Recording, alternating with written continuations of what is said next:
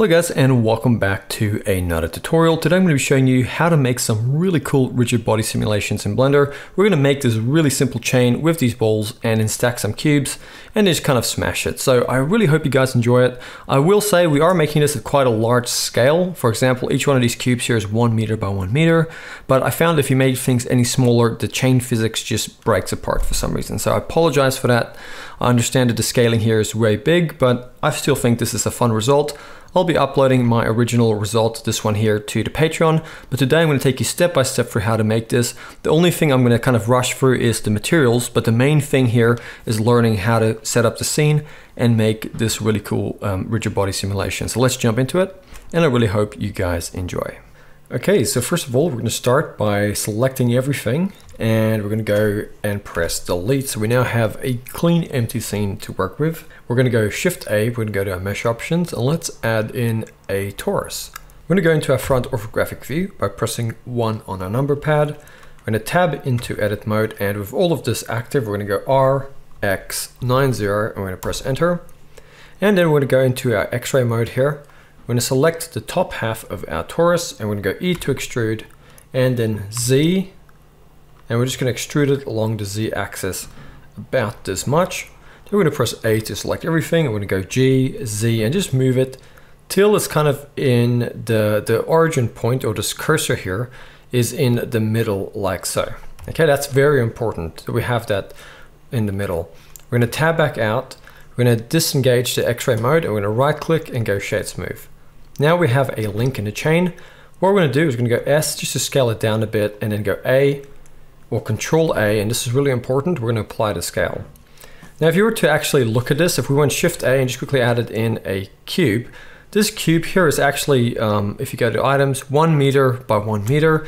So this chain link is absolutely massive. But the thing is, I've tried this out, and for some reason, if you scale this way down and you apply the scaling and you adjust the settings and the physics, for some reason Blender just cannot work past a certain scale. For some reason, I don't know why, things just explode apart. So for that reason, we're going to have to work like this.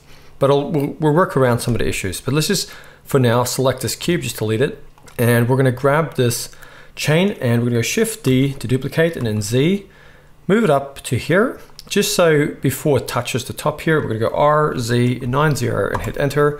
So now we have this. We don't want them touching, but we want them close. We're now going to select both of them, and we're going to go Shift D and then Z, and we're going to move it up till it's just under here, but not touching. And because that's all one action, we can go Shift R and just repeat. And we're going to repeat about this many times. Okay, that should be enough. We don't want to go too crazy. And then we're going to grab the bottom chain link. We're going to tab into edit mode, and we're going to go Shift A, and we're going to add in a UV sphere in edit mode, and we're going to go G, Z, and we're going to move it down like so. And then we're going to go S, maybe scale it up a bit, and then bring it down. Now we have this. We're going to tab back out, right click, and go shade smooth. Now we have our ball on the end here. In fact, let's just tab into edit mode quickly and just make it even a little bit bigger, like that. Okay, that's about right. We're now going to actually add the physics. So let's, with this ball active here, let's go over to our physics, and let's give it a rigid body. We want to leave it as active, but we want to come here and change the shape to mesh. If we leave it as convex hull, that can work for something that is like a cube or something. But where we have something that's linked in something like a chain here, the convex hull will just explode apart. So we're going to change it to mesh, so it's mesh on mesh interaction. And then to not have to add all of this to every link, we're just going to press A to select everything. And you can see that this first one that we added it to is still the main active element. We're going to press F3, and we're going to go copy, space, and we're going to go copy here. You can see copy from active. Now each one of these other ones have that same modifier, the physics rigid body modifier here, and it also has all of these presets like the mesh here, which is exactly like we want. If you click on them, they're all exactly the same. But we're going to select the top one here, and we're going to come here, we're going to make that one, the very top one, we're going to make that passive, because obviously we don't want that one to fall. So now if we go to frame 1 and we hit the space bar, you're going to see we have a physics simulation. And how cool is that? So now what we're going to do is we're going to go into our front orthographic view, make sure you're in frame 1, and then press A to select everything. And then we're going to go R, and we're going to rotate about this much, and we're going to go G, and we're going to move it up to about here. maybe even a little bit higher. And then we're going to hit spacebar and let's see it simulate. Okay, there we have our simulation. It's a little bit bouncy, but let's just rotate it even a little bit more, like so. And now let's just watch it swing. Okay, that's really good. Maybe bring it down just a little bit. Go to frame 1, hit the spacebar.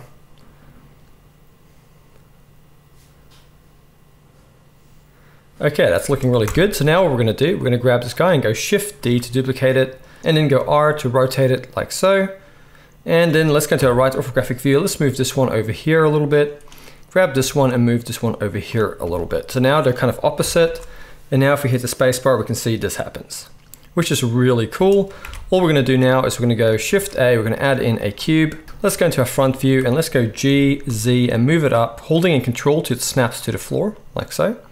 Tab into edit mode and then go Control B and bevel it and just roll in a segment with the middle mouse button, like so, and then tab back out, right click and go Shade Smooth. And let's go to our rigid body, give this a rigid body and let's leave it as active but make it convex hull, which will work in this case. We're going to go into our front orthographic view, we're going to go Shift D and then we're going to go Z and hold in Control and just take one till it snaps to the top here. And then we're going to go Shift R and let's make it about 5 high, 1, 2, 3, 4, 5. And then let's grab these the stack like so. Let's go to our right view. Let's go Shift D Y and hold in Control till it snaps. And then go Shift R to repeat it. And let's grab the stack again, Shift D Y and then hold in Control this way till it snaps to the side. And then go Shift R twice just to repeat it here. So now we have a wall like this. You could add as many as you want. But if we were to hit the spacebar now, it's just going to fall. So we need to go Shift A, add in a plane and scale it way up. And then go Control A and make sure to apply that scale. Tab into edit mode and then select this edge over here. So if you go to your front view, it should be this edge at the back. We're going to go E to extrude and Z to bring it up. Select this edge and go Control B to bevel, roll your middle mouse button. Now we have a floor, maybe scale it on the X a bit and then go Control A again, apply the scale. Right click and go Shade Smooth. And now we're going to go to our rigid bodies, give that a rigid body under our physics. Let's make this passive and this time we're going to make it mesh, like so. And now let's make sure to save. I'm going to save it on my desktop. I'm just going to call it Wrecking Ball and I'm going to go Save Blender File. And now let's go to our front view, go to frame 1 and let's see what this looks like. And there you can see it doesn't have quite enough mass. So what we're going to do, we're just going to select these balls down here. And let's just make the balls at least under the mass. Let's just make them 10 kilograms each. Let's grab this one here. Let's make that 10 kilograms under the mass. Let's go to frame 1, hit the space bar. And now that should be a lot more effective. Okay, now the scaling here is actually, you can see it looks like it's going really slow. That's just because in real life, this is absolutely massive. So the physics here is correct. What we can do, we can go to our rigid body settings here under our scene properties. And let's go over here to the rigid body world. And let's take the speed and bump it up to 2. Let's go to frame 1, hit the space bar. And you can see over there, that's Brexit a little bit. So let's go to frame 1. And one thing we can do is we can just select these two chains at the top.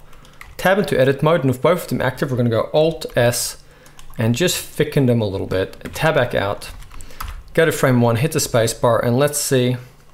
Okay, so that's giving us a little bit of a problem here. So let's make the speed 1.5. Let's see if that helps. And let's see. Okay, that's better. So now we have our physics simulation, and this is pretty satisfying. So let's now go to our front view. Hold in or go Shift A and let's just go add in a camera.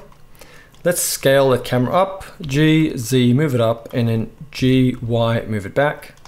Go into your camera view and then zoom back. And at this point, you can choose whatever camera angle you want. So this is completely up to you. I'm not going to tell you how to do it. You can get whatever you think looks visually pleasing. And then what you can do is you can go change your renderer to cycles. If you have a GPU, I'd recommend you use it. Let's make the sample amount under the render 50. And let's go Z and let's go rendered. And if you go Control B and drag over your camera, you can limit the render to your camera. And now we can go to our world settings. Let's go to the color. Let's add in a sky texture and let's make the strength 0.5. And then let's rotate the sun till our lighting kind of suits us. So I'm gonna go with something like that. And at this point, you can grab these and you can give them whatever colors or materials you want. So maybe with these cubes, I'm gonna select them all and just give them all that same material by linking them. And you can grab all of these chains and the balls and you can give them all the same material. So maybe go with a bit of a metallic kind of material, make it sort of darker. This is not really a materials tutorial, but you guys kind of get the idea here. You could add whatever materials you want. For my background, for that one, I just added a principled shader and I gave it a checker texture. And I just also fed that into a texture coordinate and set it as object. And with a mapping node, I made things really small, like 0.2. I know I'm going really fast here, but like I said, this is not really so much about the materials here. I'm just doing a quick overview of what this could look like. But you guys get the idea here. And then what you can do is you can go to your render settings. You can also enable something like motion blur. And that's about it. You can definitely do something much more fancy with the materials, but you can then go to your output properties, choose a folder somewhere in the computer. Then you can change your file format to a FFmpeg video. Under the encoder, I prefer to make it MP4. Make sure to save, and then you can just go render and render this out as animation. But one more thing I should just quickly mention, to render this, you have to cache this in. So just make sure, first of all, you go to your scene properties, and then under your rigid body world, make sure to come here to your cache, make sure that the start and end value agree with your timeline here, and then just go bake and bake this into your scene. And then you can come in here and you can actually render it out. So I hope you guys have enjoyed this tutorial. I will be uploading my original Patreon file to my Patreon, so you can check that all out in the description below. And I'll see you guys next time for another tutorial.